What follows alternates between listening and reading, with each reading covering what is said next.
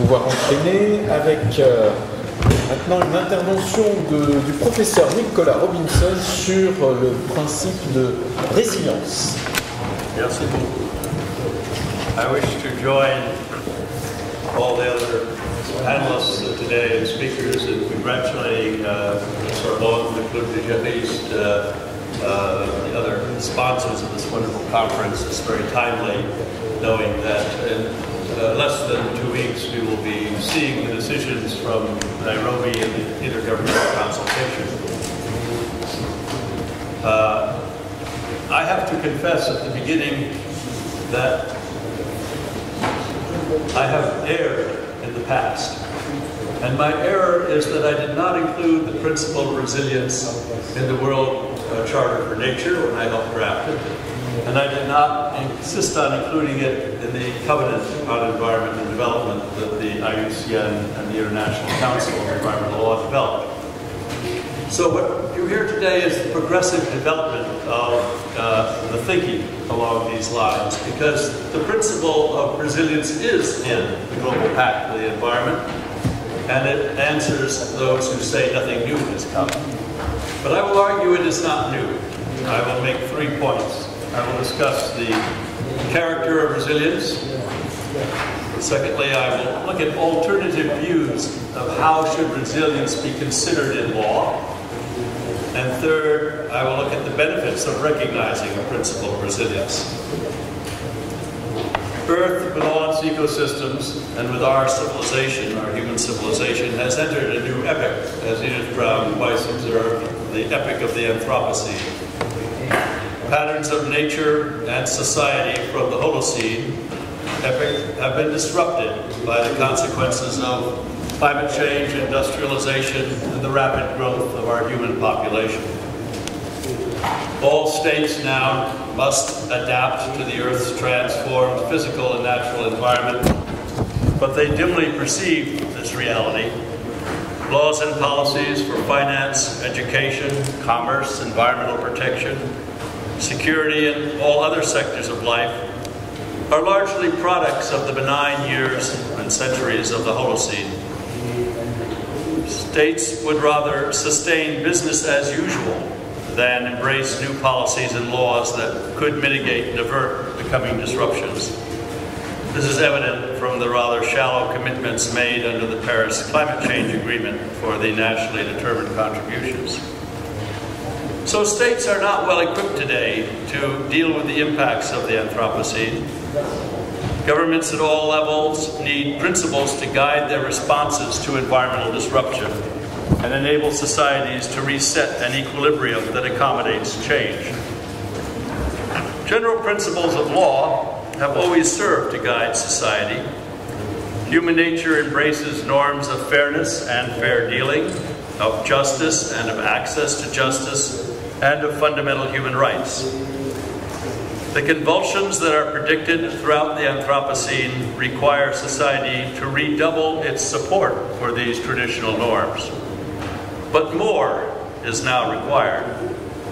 IUCN's World Commission on Environmental Law and the United Nations Environment Program recommend bolstering what they call the environmental rule of law, which you can see on both their web pages.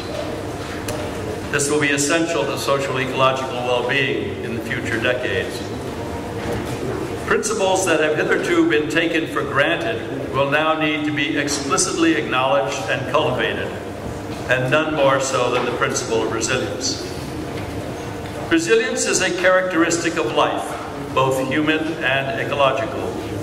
Resilience is the behavior of rebounding and springing back after experiencing disruption.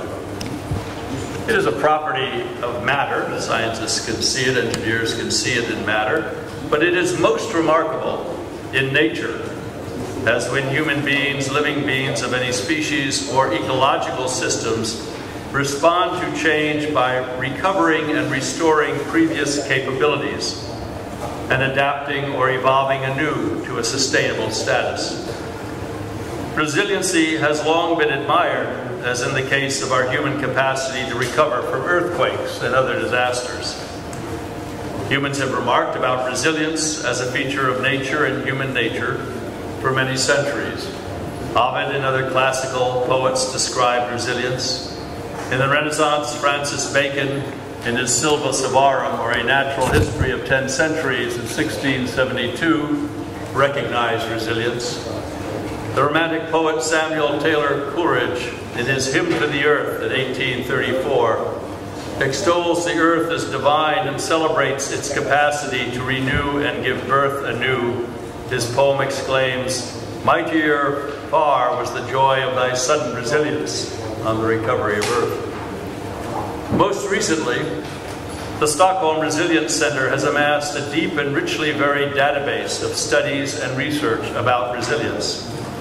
Surprisingly, perhaps, the Stockholm Center provides only one inquiry into law and resilience, a conference in 2016 on the law for social ecological resilience. Some legal scholars recognize resilience as a property of legal systems, not as a guiding principle applied through legal systems. My colleague and friend, Professor J.B. Rule at Vanderbilt University, proposes a theory of resilience. He stops short of recognizing it as a principle of law. He posits we should have the resilience approach, which he suggests, quote, relies on adaptive management decisions process and a broad array of policy instruments, from regulations to common law, dynamic multi-scalar federalism, and network agencies and other actors for its underlying structure. Rule recognizes that encouraging legal systems to support resilience and adaptive management is difficult in the face of business as usual. He concludes, again I quote, "When climate change brings a new regime of high variability and low predictability in natural and social systems, the law must be ready." His approach is to do so in the same way that resilience theorists probe other natural and social systems, and it suggests that mapping resilience theory into the legal system is what he calls a fruitful exercise, both in general and in particular applications, such as to prepare law for climate change. As a general principle of law, resilience has a normative role. It is not an elective social policy or merely a desirable element of adaptive management. In human communities, the benefits of resilience can be enhanced and realized, or they can be eroded and denied. This is analogous to a society enjoying a robust system of justice or suffering when the legal elements needed for a just society are lacking. Thus, in order to understand resilience as a legal principle, it is important to probe the roles that resilience serves as a guiding principle of law. Resilience needs to be examined deeply and not just noted instrumentally as either a theory for a legal practice, as Professor Rule argues, or merely a collection of laws with relevance to unexpected change, such as the new field of disaster law, or as occasional legal policies or legislative enactments that are clustered together because they anticipate disruption. Chapter 19 in the book for this conference on the legal foundations for the Global Pact for the Environment posits that resilience is a principle.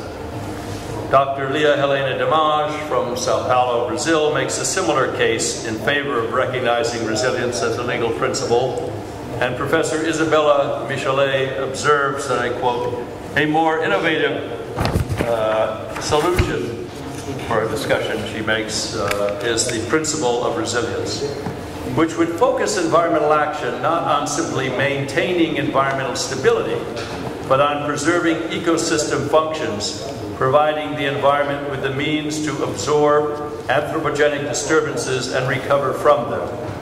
One objective is to avoid irreversible situations in which an ecosystem becomes vulnerable to the point of losing its resilience. In that sense, the principle of resilience reinforces intergenerational equity. As a legal principle, resilience operates to guide governmental and other decision-making. That jurists have not yet closely studied the resilient principle can be attributed to the fact that all of society largely accepts resilience and takes it for granted. Once there is a deficit in resilience, as when a storm is so extreme or an economic collapse so deep that there can be no ready recovery, then the search for understanding resilience as a general principle of law begins. After all, was it not the deficit in human rights in the Second World War that led to the drafting of the Universal Declaration of Human Rights? Similarly, the polluter pays principle existed before Henri Smetz advanced it in the Organization for Economic Cooperation and Development. The deficit then was the ambient pollution of the 1960s and 70s, having become so vast in Europe and the United States and elsewhere that the polluters were escaping their responsibility. The proposed Global Pact for the Environment sets forth the legal principle of resilience in Article 16. The parties shall take necessary measures to maintain and restore the diversity and capacity of ecosystems and human communities to withstand environmental disruptions and degradations and to recover and adapt. This articulation has two dimensions. First, it recognizes that ecosystems and human communities have innate resilience, and that states as parties to the Pact can and must respect and cultivate this resilience. Second, it assigns responsibility to states to maintain and restore this diverse capacity. It should be noted, however, that in addition to states, every person, natural or legal, public or private, also has this duty, as the Global Pact observes generally in Article 2. All persons, as well as governments, can sustain resilience to everyone's mutual benefit. When invoking the principle of resilience, individuals are empowered to propose that governments and other social enterprises act to make possible their recovery from disruptive events. Methodologies should be readied and sustained to facilitate socioeconomic ecological resilience. Preparing to foster resilience can be learned and enhanced. The techniques are often self-evident. In establishing, for instance, fire brigades and programs to prevent fires and provide insurance for the recovery from fire risks. In Paris, fire brigades date from the 13th century, when in 1254 Louis authorized the Guillette Bourgeois, the Burgess Watch, allowing for the residents of Paris to establish their own night watches separate from the king's night watches to prevent and stop fires. In 1736, in Philadelphia, Benjamin Franklin organized a volunteer fire department for the city. We find this kind of resilience, preparedness, and practice in many parts of the world today, but not universal yet. Many local human settlements lack building codes and lack fire protection and fire brigades. Even when building codes exist to promote resilience in the design of structures, corruption and a failure to enforce the standards effectively nullifies the purposes, and neglect, such as in the tragic Grenfell Tower in London in 2017, this neglect can have tragic results.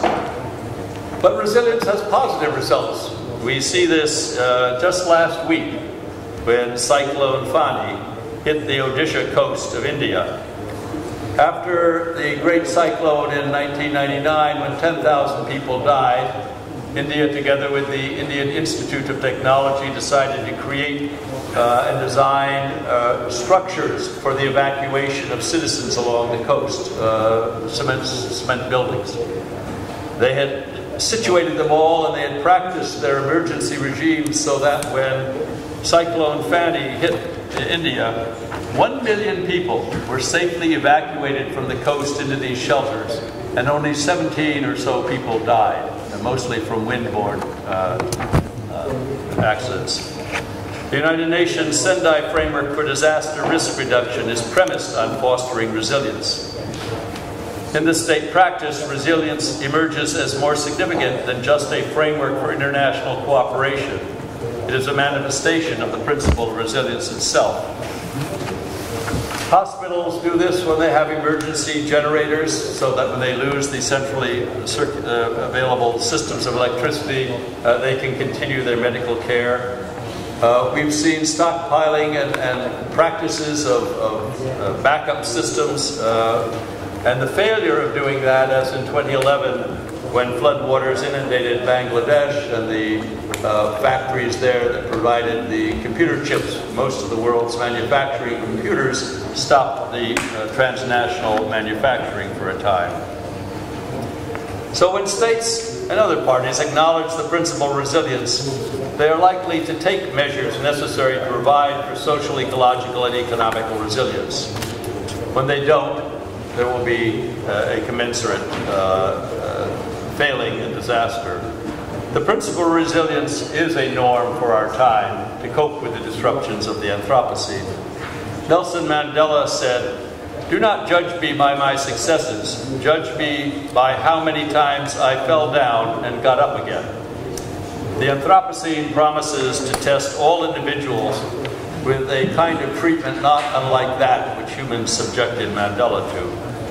Perhaps the most important benefit of states recognizing the principle of resilience will be to build in their citizens the capacity to bounce back again and again. Thank you very much.